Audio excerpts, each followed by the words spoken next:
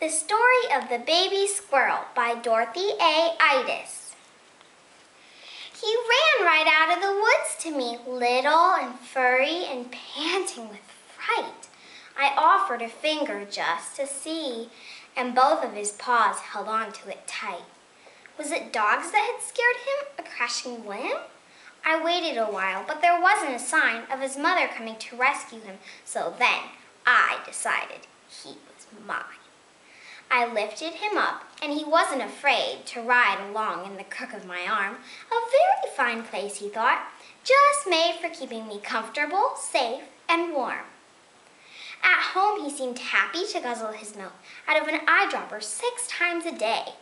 We gave him a pillow of damask silk on which he very royally lay.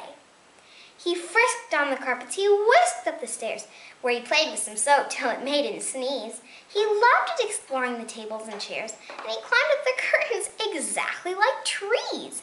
We watched his fuzzy gray stomach swell. He grew until he could leave a dent in the pillow on which he'd slept so well. And then one morning he went. Perhaps a squirrel around the place adopted him. Oh, we're certain it's true. For once a little looking down face seemed to be saying, "How do you do?"